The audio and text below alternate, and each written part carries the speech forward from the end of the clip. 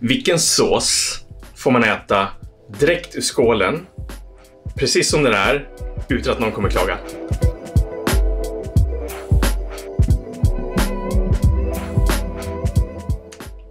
Precis, bearnaise. Hej och välkommen till min kanal.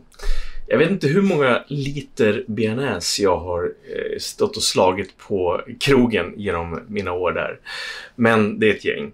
Och så otroligt kul tycker inte jag det är. Sen jag hittade det här sättet att göra bearnaise som jag tänker visa er nu, så har inte jag gjort på något annat sätt. Och dessutom så har jag gjort emulsionssåser med otroligt massa smaker på exakt samma sätt. Vad är då en bearnaise eller hollandaise? Jo, det är en emulsionssås, precis som majonnäs.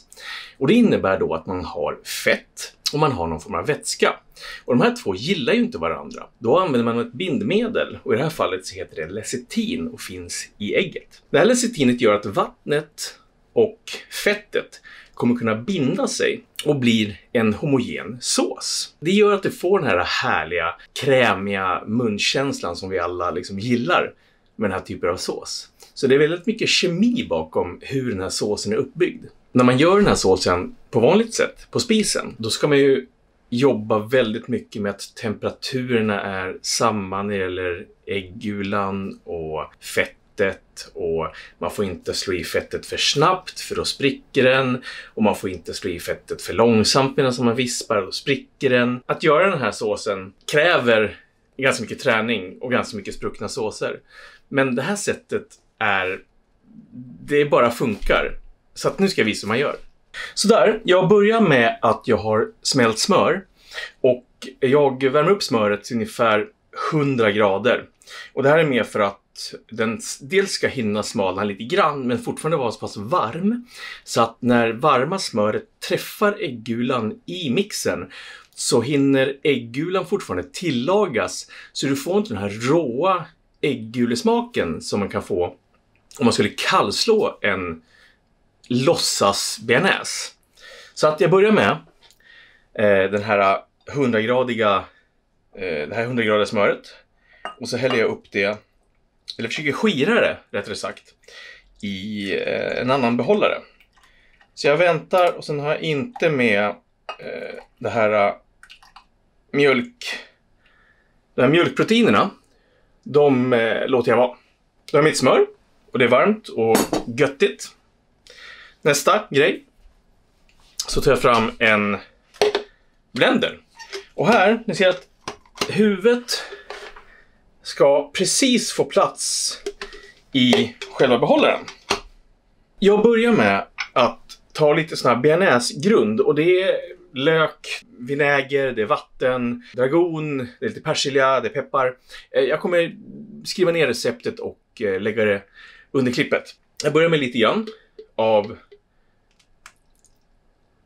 den här grunden, och jag använder den här grunden sen när jag vill syra upp den slutprodukten, för att det finns ju god syra där. Om jag vill ha en ännu syrligare, då är det bättre att jag styr den genom att jag har i mer efteråt. Sen så har jag de här smarta äggskirarna, och de här har jag köpt på Amazon eller på eBay. Jag kommer inte ihåg riktigt vad det är, men de här är smidiga. Så att jag har i 2 stycken äggulor i botten. Sen kommer stavmixen, och ni ser, det ska precis rymmas.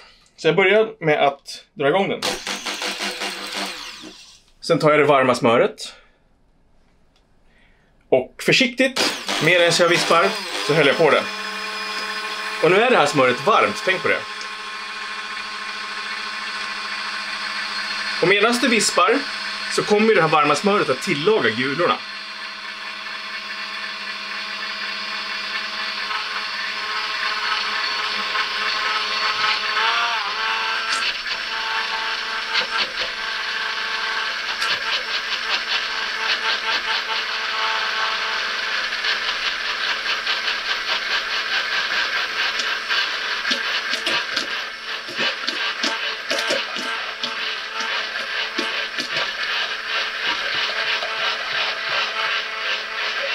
ju stabilare lösning man får, ju snabbare kan man köra den här också.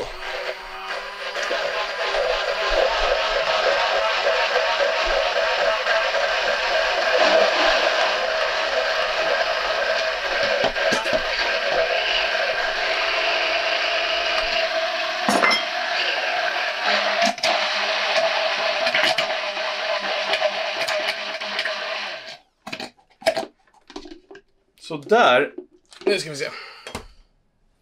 Seriöst, gick inte det där helt galet snabbt att få en grund till en bearnaise? Det är nästan lite fånigt, eller hur? Och nu är det här grunden, och då kan man ju spä den med lite vatten, man vill ha en rinnigare. Den här är ju, ja, ni ser, den här är tjock, riktigt tjock, och det tycker jag är trevligt beroende på vad man vill ha den till.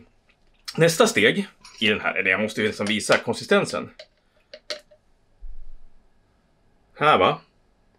Ja, ni ser. Riktigt krämig. Men som sagt, nästa steg är att jag har i lite hackad persilja och hackad dragon. Jag gillar någon droppe chili i den här också. Så att någon droppe chili. Jag brukar använda tabasco eller någonting. Nu hade jag någon annan variant, men det funkar det också. Så, en gnutta salt. Och så rör vi om. Där.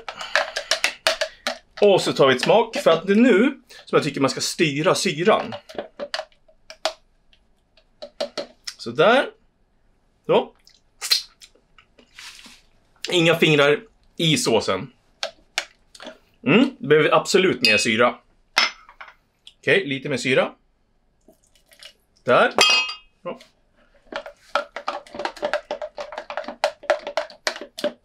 Okej, nu då. Det här, mina vänner, är kanske världens snabbaste bearnaisesås. Och otroligt enkel, och det går inte att misslyckas med den. Men sådär, det var ju allt. Och jag menar, det där var ju nästan fånigt enkelt, eller hur? Och ja, bearnaise, det är gott. Vill ni se mer sånt där på min kanal? Så ge mig en tumme upp på det här klippet. Prenumerera igen om du inte redan gör det.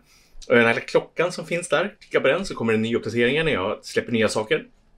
Och berätta i kommentarerna vilken som är din bästa emulsionssås eller ditt bästa knep på att göra den här såsen. Så ses vi snart igen. Ha det bra, hej!